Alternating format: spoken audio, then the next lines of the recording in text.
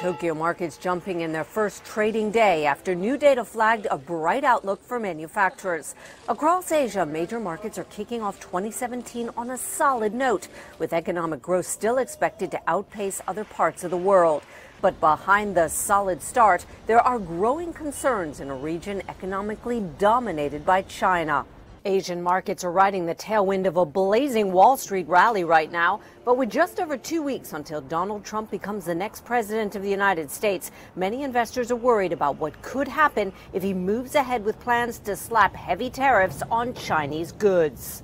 A trade war between the U.S. and China could have a destabilizing effect across Asia, with the world's second largest economy powered by manufacturing and trade.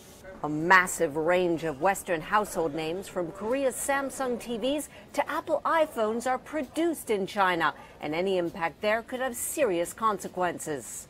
China's currency is already limping behind the rising U.S. dollar, and the country's huge stash of foreign reserves is likely to fall below $3 trillion, its lowest point in more than a decade. So far, markets are taking threats of a trade war in their stride, focusing instead on the nuts and bolts of earnings. But in time, the threats and harsh words predicted by many could send worrying ripples across the economic landscape.